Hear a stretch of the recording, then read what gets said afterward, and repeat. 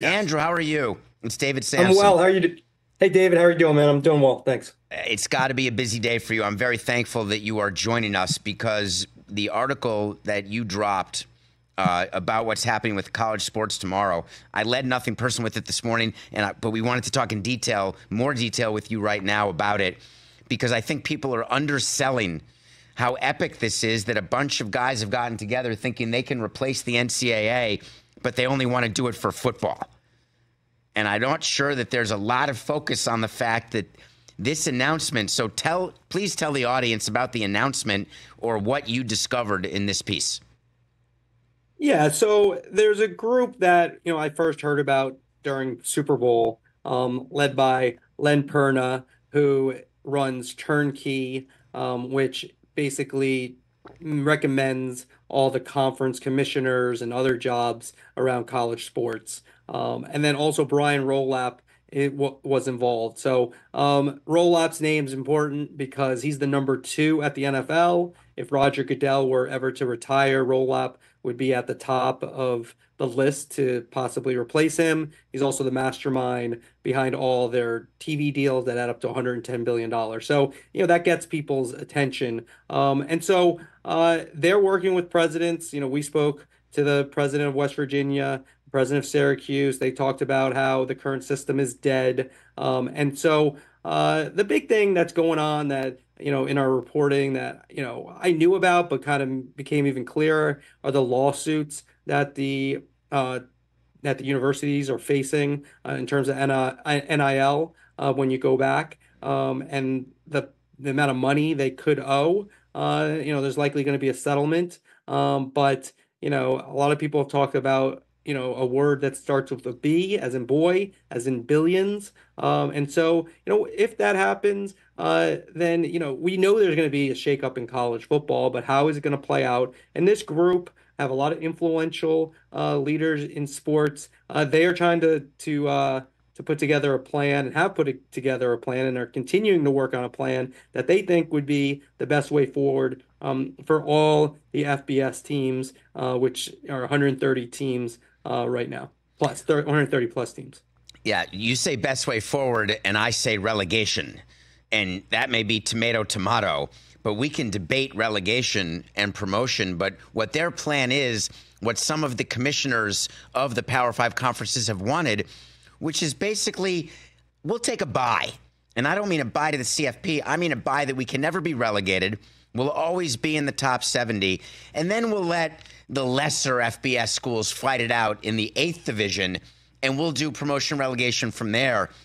And that's an interesting way of putting a committee together and just saying, all right, Tony Petitti, you guys have the power, and we're going to give you even more of it. And I'm wondering, when in your reporting, how do you feel about relegation? Because in North America, we've never seen it, and I'm not sure with TV deals that it could ever actually happen. Where is your head on that?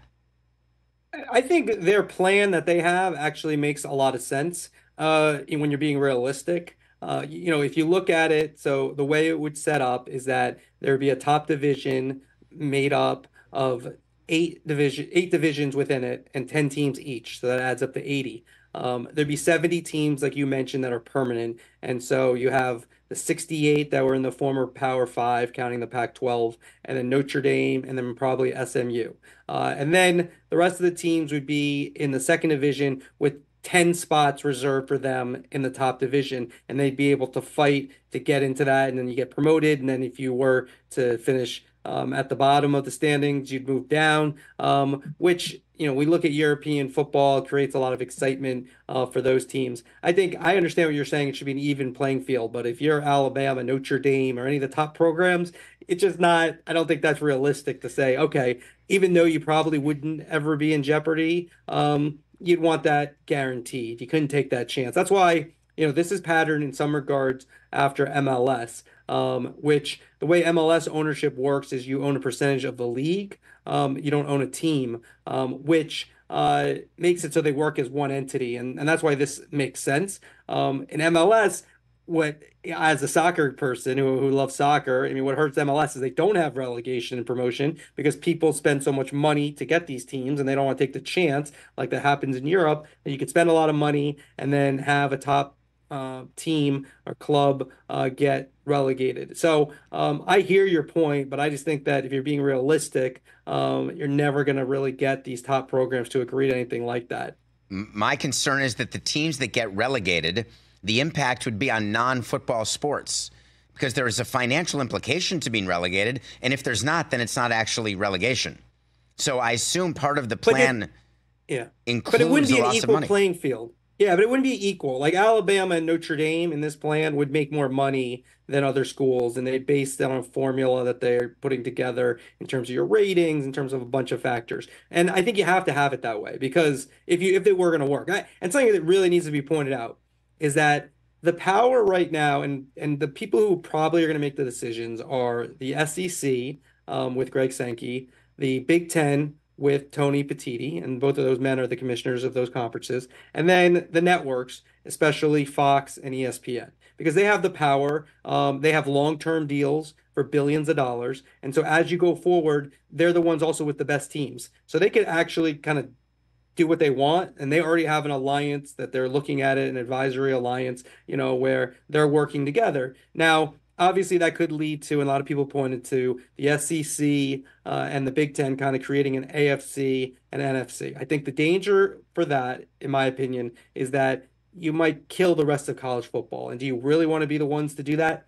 I don't know. That would be a little too greedy in my eyes. And so, how do you go forward? How do you include everybody? And I understand what you're saying in terms of the financial implications. I mean, obviously, that's something they're going to have to figure out if you could go up or down. But I also think football is different than other sports. You can't really have a Cinderella in football to go all the way and win a championship. It's just not realistic, just to how the game is played, the power, the strength, and the speed that the top players have as compared to the lower players. And so I don't think I think you would create with this a system where there would be something to play for at every level, and that interest throughout the sport for the whole year would be maintained. Now, the other problem I think with the plan, though, is the idea that it would create so much more television value, that they get so much more money. I don't know. I don't see that.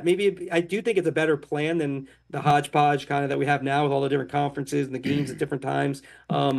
But I don't know if you're going from 3 million people watching to 9 million people watching. I don't see that 3x difference because I just think there's only so many great matchups, even if you Right. have a better system. Super leagues have been talked about for a long time. They tried one in EPL, and it lasted about an hour and a half, I believe, is shorter than even this show for all the people who miss Rich so badly. That's how long the Super League lasted over in the EPL. The in baseball, they tried that. George Steinbrenner, I mean, Andrew, we've talked. Steinbrenner, the Yankees and Red Sox have often said, why would we give revenue sharing to low revenue teams? We don't want to share.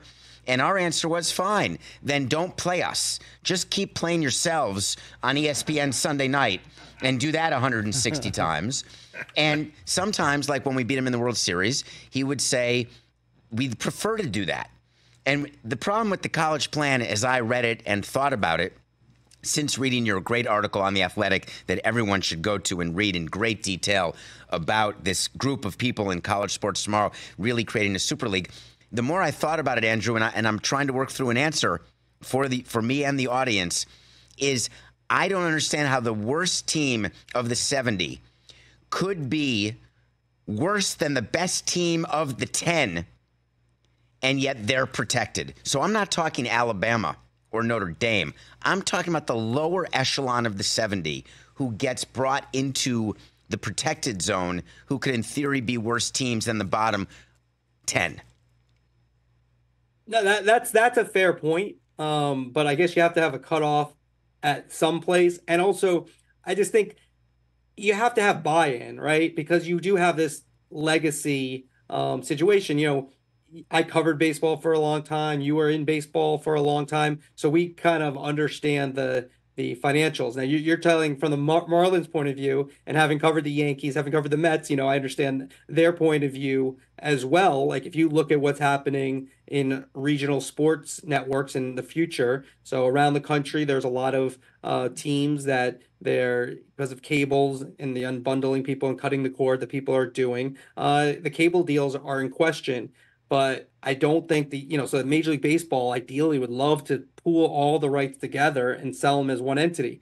But teams like the Yankees are not going to want to do that because they're way more popular. They have successful cable networks still, and they're making way more money. And so they don't feel the need to do that. That's why the NFL structure works because everyone, even though, in recent years with the Jerry Jones, et cetera, it's changed a little bit, but overall, everyone gets an equal piece of the pie, which works in the NFL. It's also the structure of the season and a lot of factors. And so what this group called College Sports Tomorrow is trying to do is figure out how to best do that. But you do have to be realistic. You can't just be idealistic because there is pre-existing universities and there's pre-existing value. But yeah, your point is well taken in terms of if you're talking about those final 10 to 15 teams in that 70, why are they protected and team 71 is not protected? I guess the argument would be made that team 71 and the 71 through 80 they would be in that first group and they can maintain and stay in there as long as they're successful yeah, but Well, that's they what also can't causes. actually, because they could be more successful than the bottom of the 70, and still one of them would get relegated because the top 70 are protected. If you look at the rankings, it's possible that teams 71 through 80 would be ranked between 50 and 60, and the teams between 60 and 70 should be ranked between 70 and 80, but they'd be protected. Now, that's a scenario that's unlikely, but it's not impossible. But it's not even what I Yeah. took the most umbrage with, Andrew. Why did they call it? Did they answer this question? Maybe Blitzer did. Why it's called College Sports Tomorrow? Why isn't it called College Football Tomorrow? Yeah, I mean, like we didn't get into this fully because you can't get into every point in a story, but they're tackling football for. I think we did mention it actually.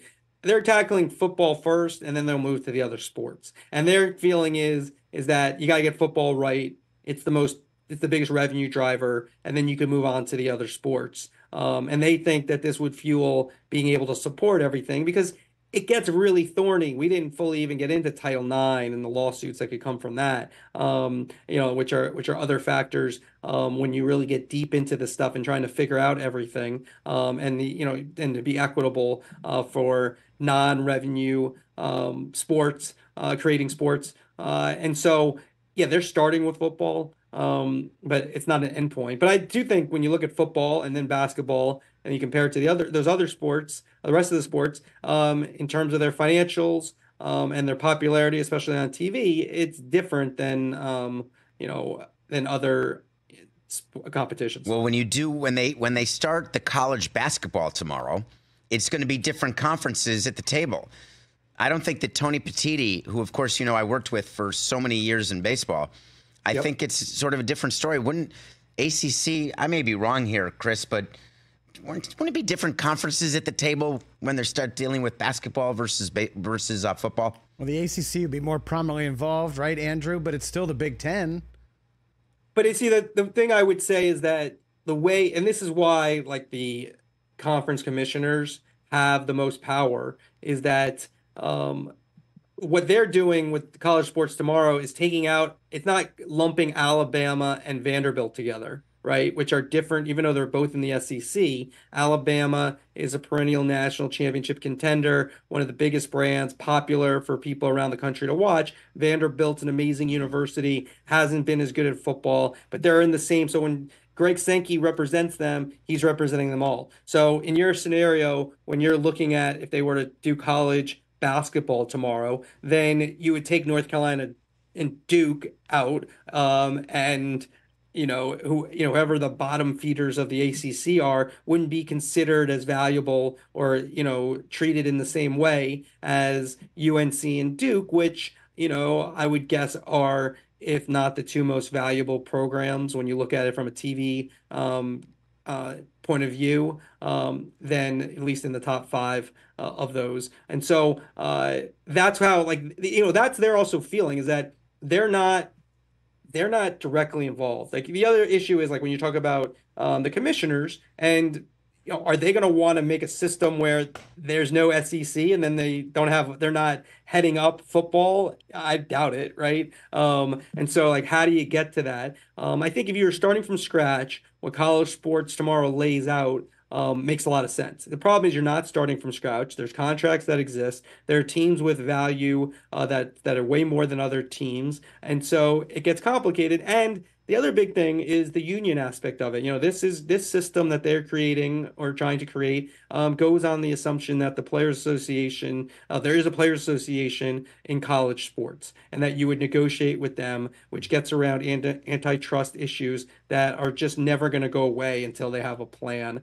because there's different rules in different states, and it's very complicated. And so that's one thing that is, like, I would say this, like, our story to me, and this is like kind of the thing that we were talking about, like, and hopefully it is, and I'm not saying it is or isn't, but this is going to be an issue that people, college football fans and college athletic fans, have to understand, that is going to be with the sport over the next decade. And hopefully this is sort of a primer of, like, a definitive article of, like, what's ahead, and not necessarily that this will happen, but I do think some of these ideas could survive. I don't know if this group will win out, but I do think that this is happening. It's just how and when and timetables that we don't know. But all this stuff in there, it's going to happen. Maybe not the Super League, but there is going to be a change in terms of how players are compensated, which we've already seen, but more official. And there's going to be decisions that have to be made. And I do think that the university presidents from West Virginia, from Syracuse, do have a very good point to say you want to be out in front of the issue to try to create a system that works. Now, the counterpoint is West Virginia and Syracuse, you may want to be in front of it, but it's going to be Alabama, Michigan, Notre Dame who are going to be really deciding. Yeah, Andrew, this is why Nick Saban retired, right? He didn't want to deal with all this. Yeah, I think in part, yeah, and I think, look, I think there's a lot of factions involved in this. Jim Harbaugh, too, back in the NFL. Like, why would they want to deal with he was also in trouble, to be fair. Maybe. Every other day. Maybe. But there is something to that, right? 100%. Like, the system right now is too unwieldy. Not for players. Like, I think I would argue that if a coach can change and coach the next year, I don't see why a player or student athlete can't leave and then go play someplace else. That makes sense. Like, I don't, right. If you're really looking at it from the athlete point of view, not from a selfish fan point of view and who we want to root for, and we want our players on our team as if, it is professional sports, and it is in somewhat kind of like professional sports. Non-athlete students can change colleges and transfer as much as they want. So, yeah. Exactly. So why should they be different? So that's why, you need something to figure out a system, though, where it makes sense for everybody. And so right now it doesn't. Like, it's just the Wild West. And, this is a lot of, things are changing. But in these the other big thing is these court cases that are coming up. And, in our reporting, I understood it before, but I really understood it even more of what could happen if they owe all this money. That is what is going to, put a big monkey wrench into everything, where solutions are going to have to be decided and come up and, Andrew, it's not a guarantee also that they're going to be unionized. We said that, but I want to make sure that we're clear. While Dartmouth had the right to form a union, there's an appeal that will be heard before the NLRB, and it's going to be years. So I want to make sure that people are clear that this sort of Super League concept, College Sports Tomorrow is the operative word, and you can read more about it on The Athletic. We've been speaking to Andrew Marchand, who's digging deep in a story that you're going to get to write about this. I would assume you're looking at the next 5 to 8 years, so I hope you have a long-term deal with The Athletic, because I don't for any reason believe that the solution that we're reading about now actually works on every level. So I think they're going to have to do more work, which means you're going to get to write more columns that are fascinating. I have a 10-year contract. Perfect. That sounds about right to me. Especially because the president of West Virginia is quoted in your article as saying it's an existential crisis. I like when people drop existential crisis, because they got to figure out how to deal with relegation and promotion. Yeah, nobody should have a 10-year contract, and I don't either, just to officially. Oh, I thought we were breaking news. I just That got a is a big text from story. Jason Stark, who's watching the show, saying 10 years for Andy? What is going on here? Do you want us to edit that out? Let's just make it 7 years. There you go. We're going to take care of this issue in 7 years. Andrew, thank you so much Very for good. joining us. The Athletic senior writer. If you don't have a subscription to The Athletic, you should. Unbelievable reporting on all sorts of different sports. Thank you, Andrew. Thanks, guys. Catch the Rich Eisen Show every single day on the Roku channel, 12 to 3 Eastern, for free.